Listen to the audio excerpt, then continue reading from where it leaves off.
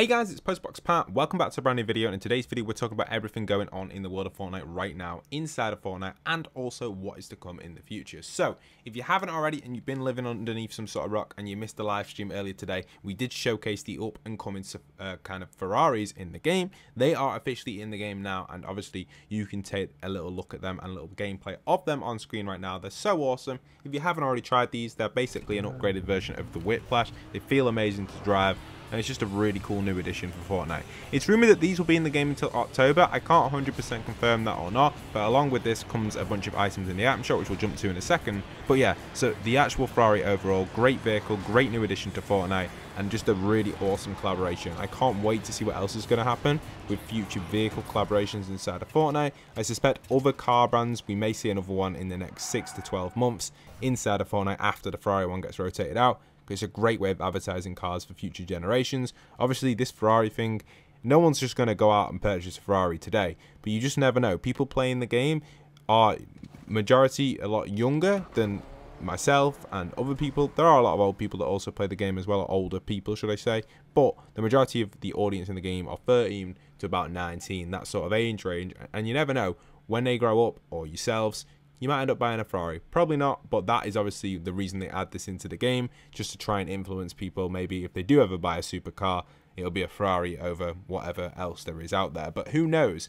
Obviously, there'll be other cars getting added into the game probably in the future as well. Maybe some more kind of purchasable cars, should they say. Obviously, Ferraris are 300, 400, 500,000, and no one's got that lying around really, to be honest, unless you're some sort of crazy business person. But in reality, no one's really going to be picking up a Ferrari here. But you never know.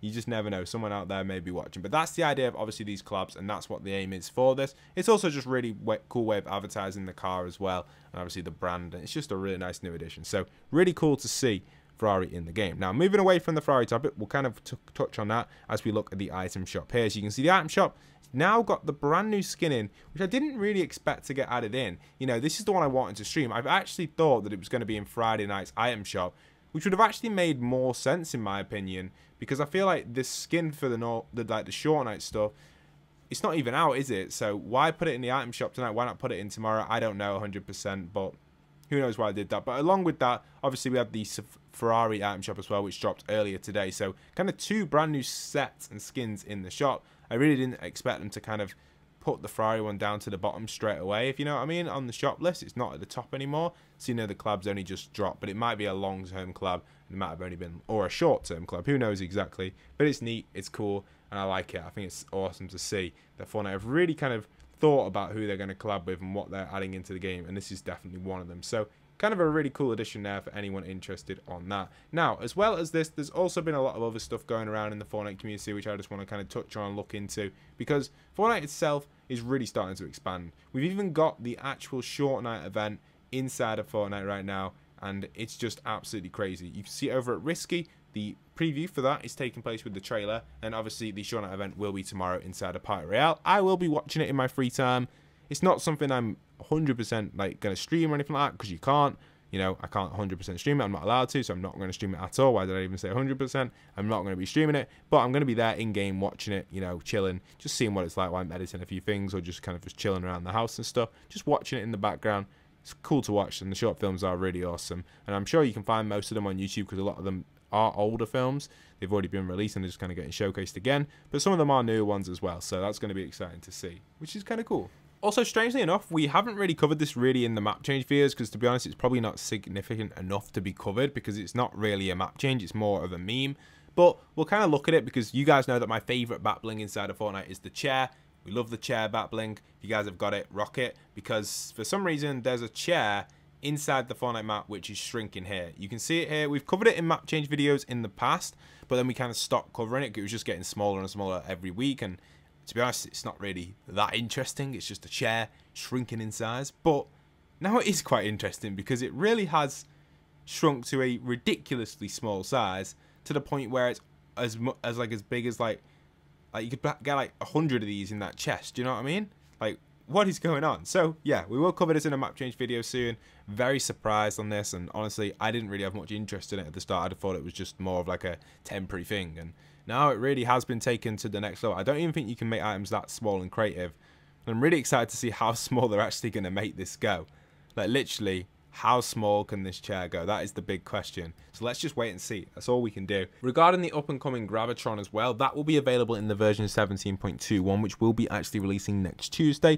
We will be covering all the changes then. There will be additional map changes that day as well as a bunch of brand new weapons being added in, being the Gravitron weapon, which you're able to pick up vehicles and cars with, and objects. So it's going to be pretty cool. I'm really excited for that. I've kind of shown off gameplay already on the second channel. If you want to go and watch an overview of the weapon, of all the stats and that, head over to the second channel. You'll see a good preview of it over there, which I think you guys are probably like if you're interested. Now, funnily enough, a lot of people were talking about the mothership actually going over Coral Castle. You can clearly see from this picture here, it's way past it now, and I was saying this, that it's a bit of a bait, the Coral stuff, I reckon. I personally thought it was a bit of a bait. I didn't think it was going to be 100%, but I may be wrong. We may be wrong again. It could happen, but I think it was a bait, personally. I don't think it's going to go to Coral. I generally do think Fortnite just kind of went, you know what? Let's move on from here and just kind of go, we'll leave Coral. We'll go somewhere else.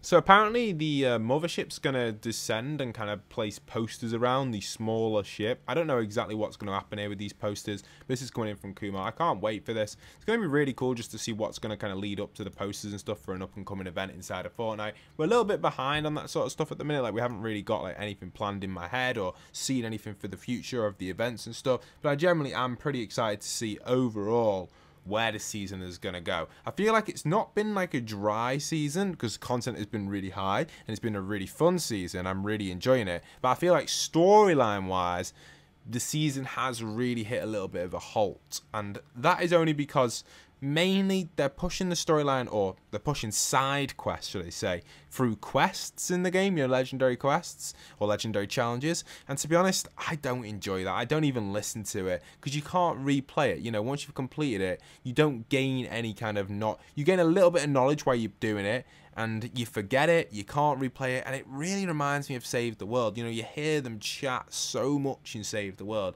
you just can't remember it because they talk so much. And it's the same with these quests. Literally, the NPCs talking away, and you're getting built on with 90s, or like people are cranking around, and you're like, oh no, I can't listen to the quest, or you get eliminated, and you don't get to listen to it at all. So Fortnite really needs to, if they're going to do these kind of legendary quests as the storyline, they need to have like kind of like a bank for them. Once you've done them, you can like review all of them and listen back to them, and just kind of have like a storage unit for them. Because literally, I do these quests. This is why I didn't cover them in the storyline videos. I do them, I try recording them, and usually get eliminated halfway through recording it, which means I would have to create an alt account and do the quest again on there, hoping that it would work. I could technically do it in custom matchmaking. Sometimes it doesn't work in that though, and I could possibly do it in bot lobbies, but again, that's just not fun. Going that extra step to create bot accounts, to create alt accounts, to create all sorts of stuff just to capture a little bit of footage for an event. And obviously I don't know how to leak in the files 100%. Like, I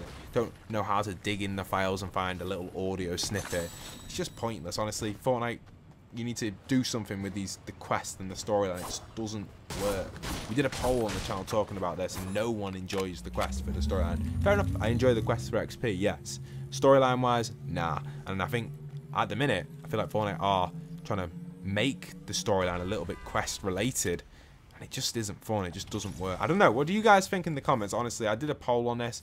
We had 1% or 2% of people that enjoyed the quest. Everyone else loves the mini events. They love like map changes. They love the little live events, you know, like the stuff we saw back in the original chapter 1. We've not had anything since, really, for live events, for stuff like that. But we saw in the original chapter 1, we had like little rocks we had to dig up. We also had, obviously, the runes flying around the map. We had the cube doing different things at different phases at different times. Just mini live events like that. People love that sort of stuff. Where's that gone?